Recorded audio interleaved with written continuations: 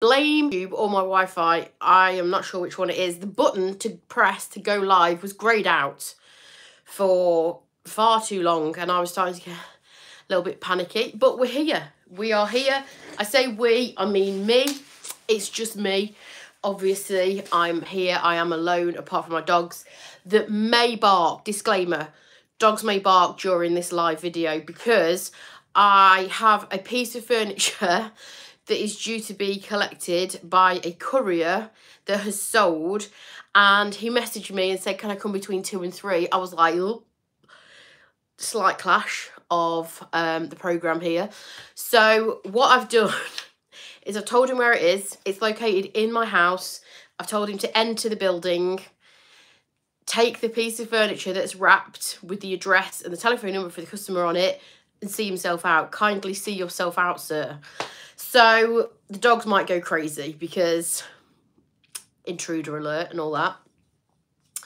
I can't see anybody on here. Oh, one person's just jumped on. I'm hoping that YouTube starts pushing it out. It takes a minute. It takes a minute for it to ping up and say I'm live.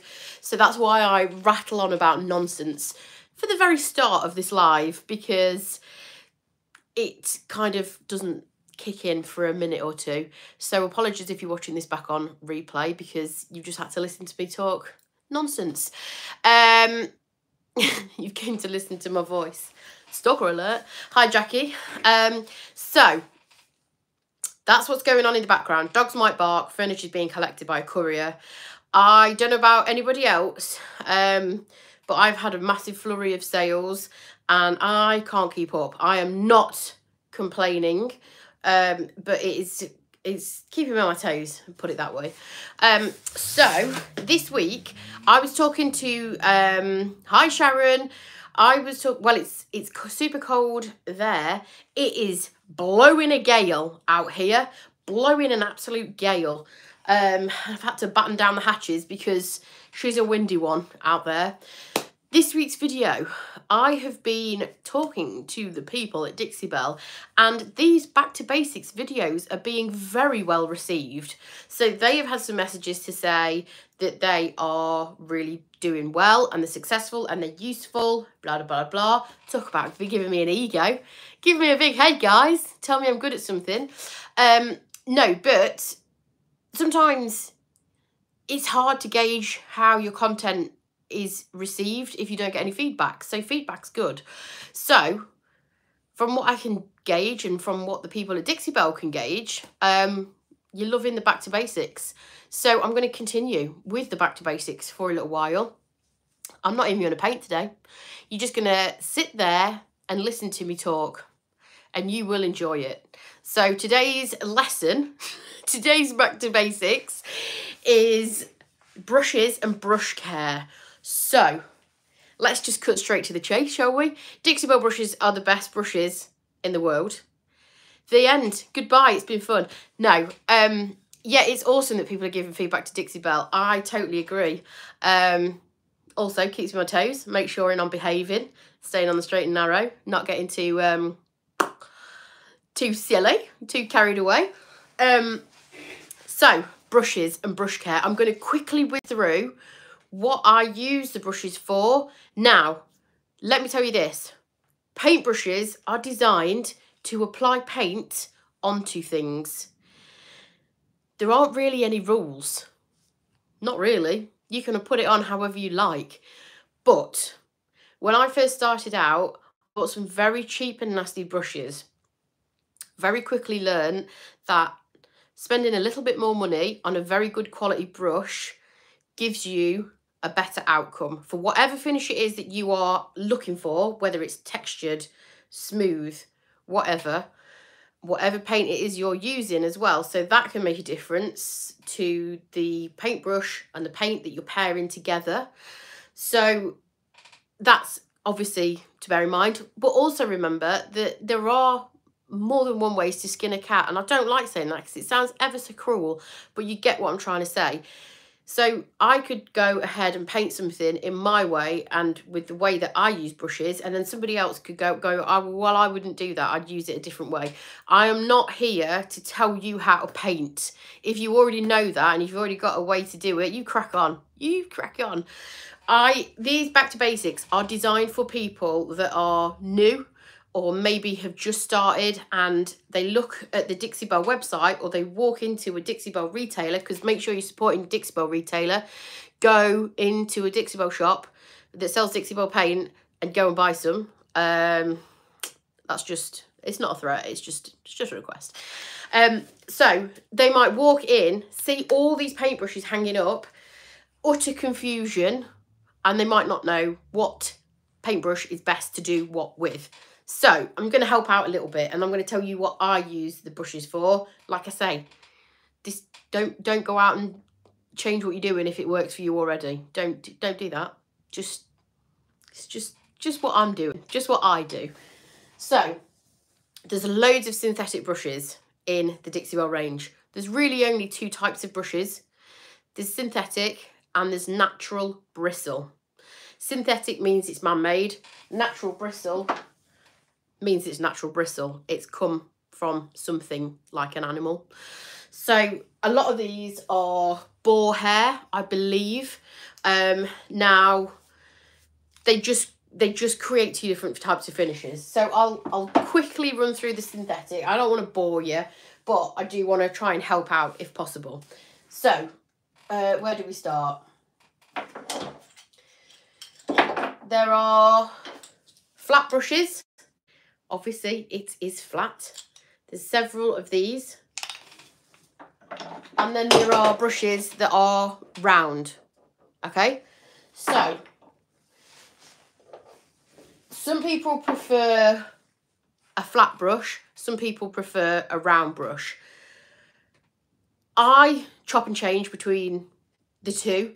Where it really comes down to it is I find the smaller brushes. So obviously smaller brushes, if you start out, you might think, oh, I'll buy a small brush because they're not as expensive, and you're a bit daunted by a big brush. Obviously, big brushes are going to hold more paint. Does Dixie Belle have a list of what to use each brush for, so we can have it hanging in our retail stores as well? Do they? I'm not really sure, actually. I've never seen anything on the website. It's hard because people use different brushes for different things. I might use a brush for a stencil technique, and then somebody will be like, oh, no, I wouldn't use that brush. So it's quite hard. But I haven't seen one.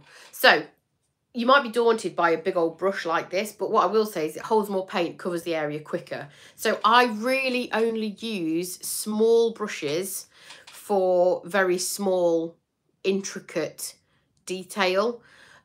Or if it is a really small piece, so a jewellery box or a craft item, that's when these come out. I generally use a larger brush, and that is because I mainly do large pieces of furniture.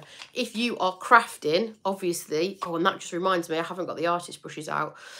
If you are crafting and doing smaller projects, maybe I'm thinking like a little stool, or like I say, crafty pieces, jewellery boxes, a tray, those kind of things, you might want to stick to something like this kind of size versus something, obviously you can see the size difference. This kind of size would be obviously for bigger kind of pieces. That's how I look at it personally. Again, with large brushes, it's very, with round brushes, sorry, it's very similar. So this is obviously going to hold a lot more paint and cover a surface area quicker than what this does. Now, there are oval and round brushes within the rounder brushes. Stay with me, people. So they're the ovals, they're the rounds. Oval is just what it says. It's just an oval shaped brush, and the rounds are quite small. Now, what I will say is if you're doing kind of spindles or chair legs or stool legs, a round brush will get you less drip marks than what a flat brush does. Because if you imagine a flat brush trying to paint a spindle, you've obviously got a lot of bristle kind of either side of it, and it kind of splays out, and that's when you get your drips down your chair legs and your stool legs, and it can be very infuriating. A round brush is designed to kind of hug the bristle better. So I don't know if I can you see what I'm trying to say? So it doesn't kind of splay out either side because it's a rounded, it kind of hugs the shape better. So if you've got like spindly things, banisters, little things like that, generally speaking, round brushes are better for those kind of things. So that's very, very roughly, and this is, don't judge me on the state of my brushes, okay? We're not here to judge, we're here to learn, okay? I'll look at you. We are not here to judge, we are here to learn, okay? So that's synthetic. So synthetic is generally going to give you a smoother finish versus a natural bristle brush. There, like I say, this list that I'm giving you is not, it's not like a sort of, you must do this with a flat brush, you must do this with a synthetic brush. There's so many different uses. I could probably bat on for about an hour about paintbrushes. I'm not gonna, because that would be boring. I'd probably have nobody watching me and you'll have all fallen asleep. But what I'm trying to say is there's no right or wrong. I'm just helping you choose. Maybe if you've gone into a shop or a store and you're new to it and you see all of these and you think, help, you might want to, it might help. It might not. You might think, who is this crazy person that I'm listening to and why am I listening to her? So, as well as those brushes that I've just shown you, in the synthetic range, there are also 2 brushes with short handles. So these are very good if you have maybe dexterity issues. So I suffer with carpal tunnel.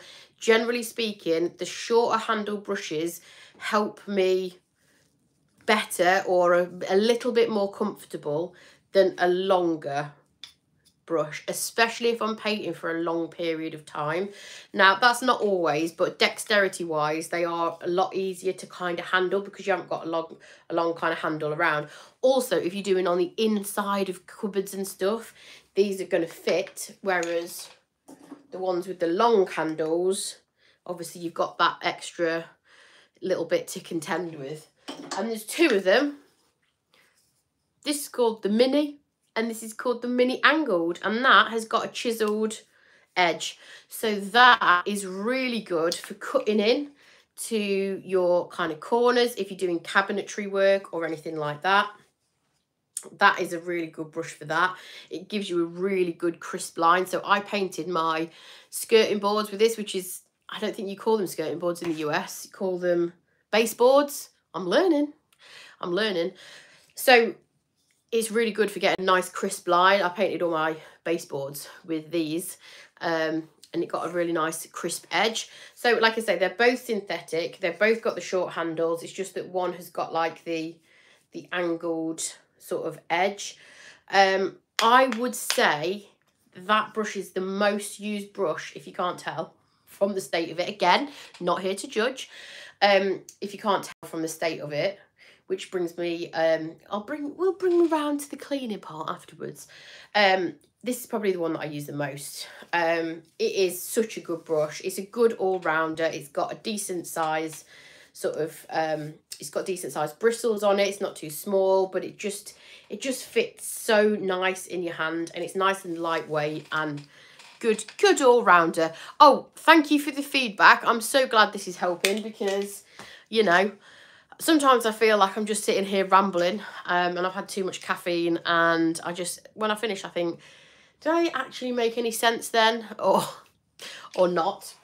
And I am apologise. If you wanted to see me paint today, then you're going to be bitterly disappointed because we're not. In fact, I'll show you what I'm doing. I'm actually stripping this piece. This was given to me already painted. So I'm stripping it because, well, I don't want to add another layer of paint onto something. So I'm stripping it. You don't want to see me stripping paint. I get high as a kite. I start acting more silly than usual. Yeah, it's generally a bit weird. So we'll save that. Save that for another day.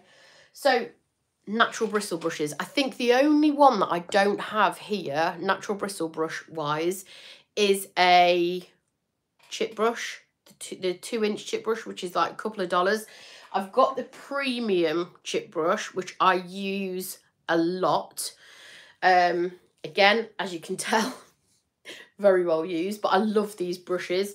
So I think that's the only one, but it looks almost identical. It's just that these bristles are slightly higher quality than the cheaper chip brush.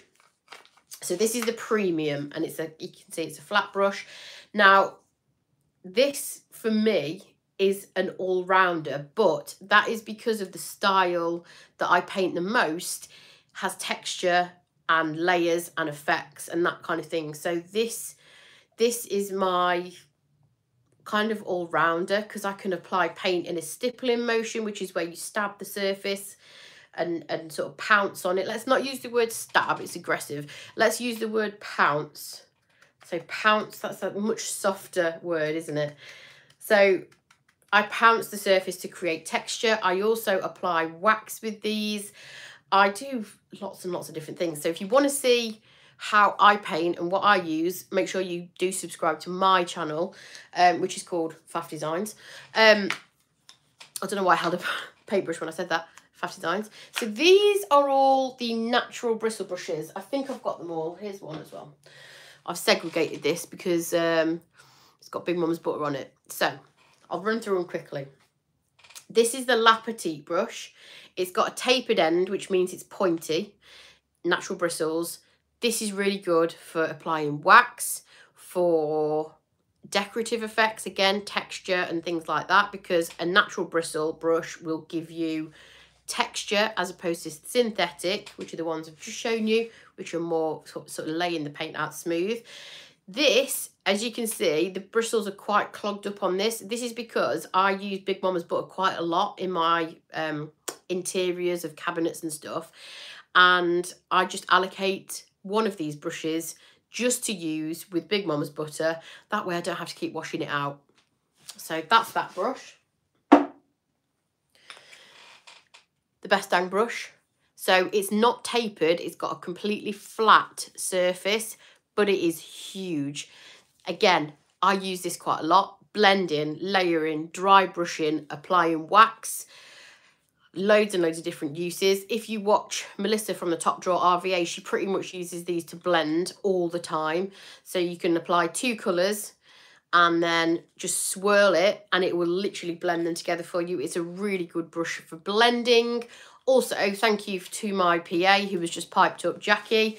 Checks in the post, as always. Stenciling, absolutely epic brush for stenciling, especially if you've got a large surface to do, because it covers the surface so quickly. And obviously when you're stenciling, you do ideally want a flattish surface on a paintbrush, so that you're not sort of putting sort of if you've got a tapered end. So if you're using something like this for stenciling, what's going to happen is you're going to put that point on the surface first, and you're not going to get an even distribution of the paint, so it's more likely to be kind of patchy. So that's why most stencil brushes are kind of flat. So thank you, Jackie, again. A great stencil brush. We've just talked about this premium chip brush. Love these bad boys. A French tip. I had a little moment there where I forgot. As you can see, this has got brown wax on it because I do use these for finer detail of wax. But again, not exclusively. You don't have to use it exclusively for wax. You can use these for adding paint or layers or dry brushing. But it has got a pointy end, so it's got a tapered end, which allows you to get into detail. So if you are waxing something that's got maybe carved detail, that's a really good one to go for. The Big Daddy, which you've just got to love the name of that, haven't you? Just buy it for the name. I've got a Big Daddy in my conservatory. So yeah, it sounds a bit weird when you say it like that. This is a brush that was released with Terra, but again, you don't have to exclusively use it with Terra. It's flat and it's a really good one for blending. Again, if you apply 2 colours of Terra, sort of layer them next to each other and just do that with this brush, it just blends them together really nicely. Again, it's huge, so you can cover really big surfaces as well. And then this is actually one of my favourite brushes. So this is called the Belle brush. And I'm going to lump it together with the natural bristle brushes, but it's actually a synthetic brush that behaves a little bit like a natural bristle brush. So out of all the natural bristle brushes, it's actually very soft. It's sort of rounded. Can you see? It's like it's not flat and it's not pointy. It's sort of rounded. I love this. I think it's such a good brush. It's very soft. So it's not as coarse as the other natural bristle brushes, but it's not as soft as the synthetic. So these aren't actually natural bristle brushes anymore. They used to be. So if you've got old stock of these, I've got an older one that is natural bristle brushes, and you can tell the difference. The smoother ones have got slightly lighter coloured bristles. And it's an all-rounder. I actually paint with this. I dry brush with this. I also stencil with this. Smaller sort of areas. I've actually just done a stencil using this actually.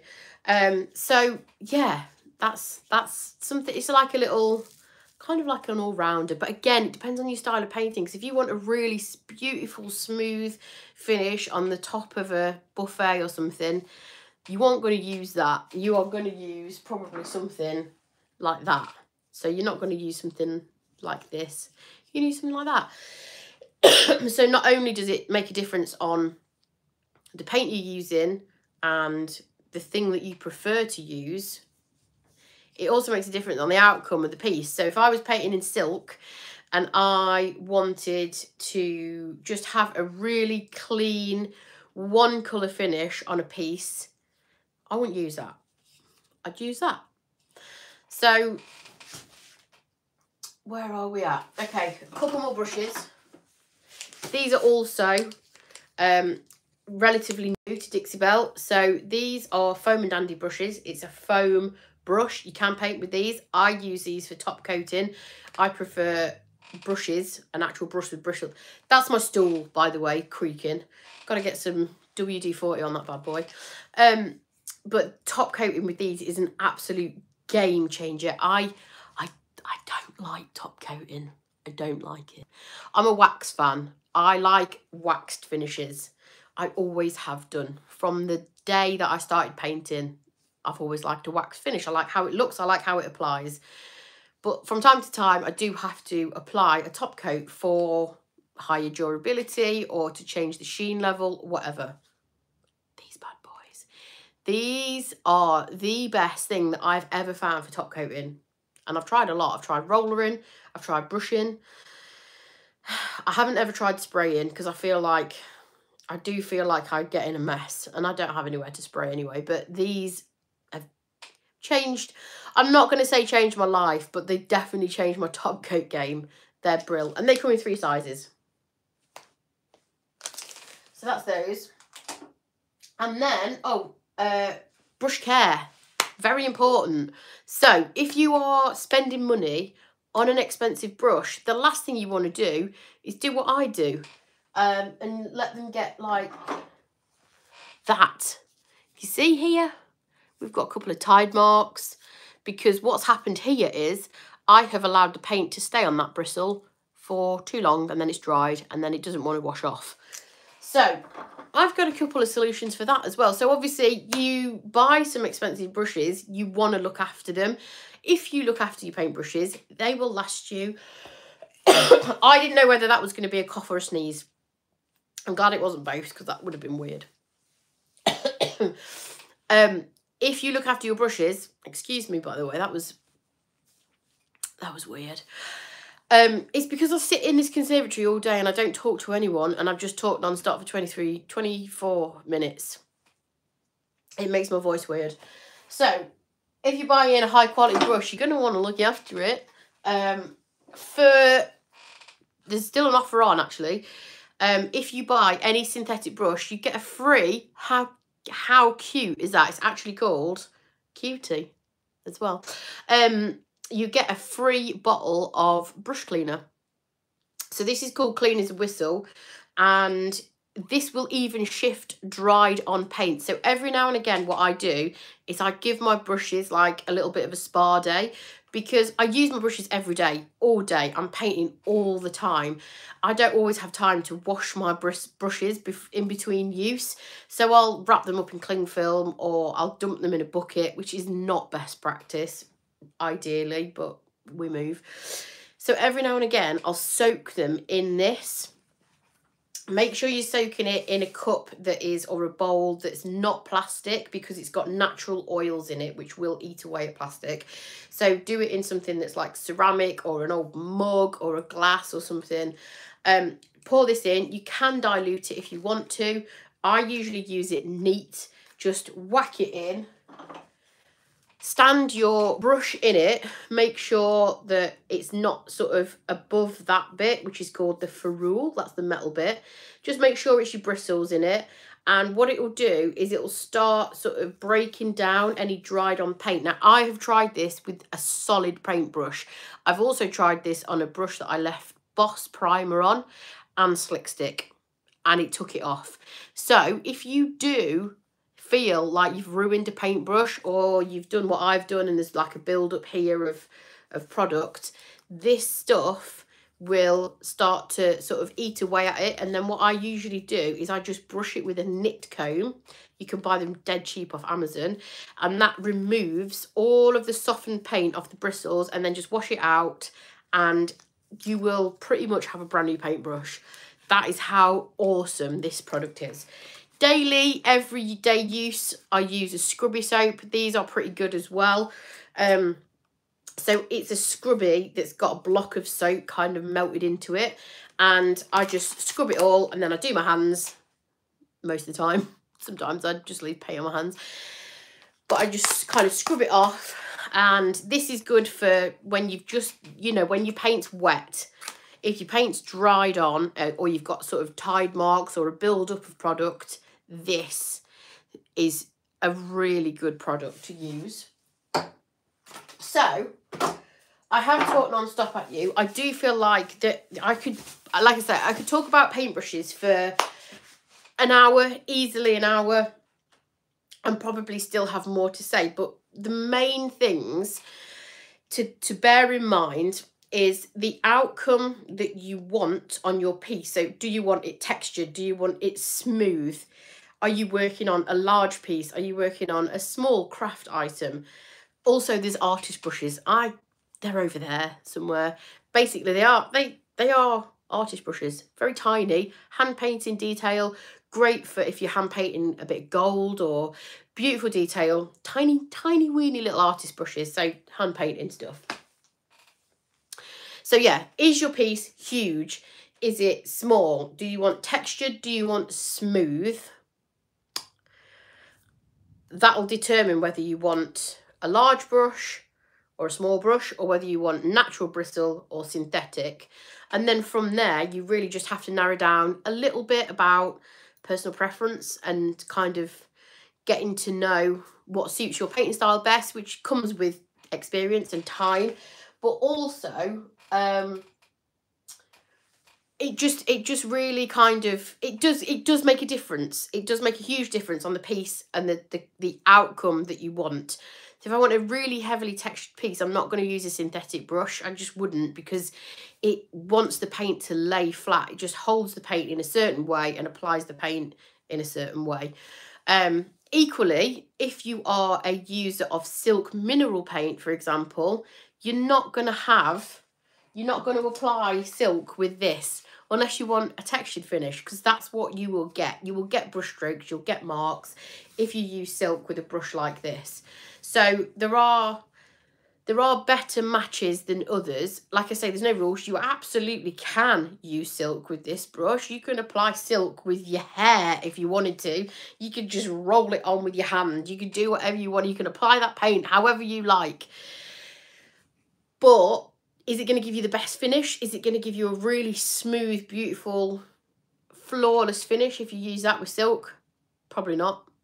So it's a little bit about matching paint with brushes, so tools with paint and all that kind of thing. and it's also knowing the outcome that you want. But what I will say is it's definitely worth investing in a couple of decent brushes. You don't need all of these brushes. I have them because I'm a brand ambassador. I use them, I abuse them, I get to know them, and then I can tell you what's best for you. So if somebody contacted me and said, I've got a really large buffet that I want to do in this colour, in this finish, what brush should I use? I'd be able to tell them from my experience what I would recommend as the best tool for that. So when I started out, I think I had 2 brushes, one for paint, one for wax, and I had them for ages. When I bought my decent ones, when I bought my cheap ones, I was like, no, no, no, this is not the way. So I invested in a good quality brush for painting and a wax brush, because like I say, I'm a person that applies wax finishes to quite a lot of stuff. And I had those for absolutely ages before I invested in another brush, because they are expensive, they are an investment, but if you look after them, they will last absolutely ages.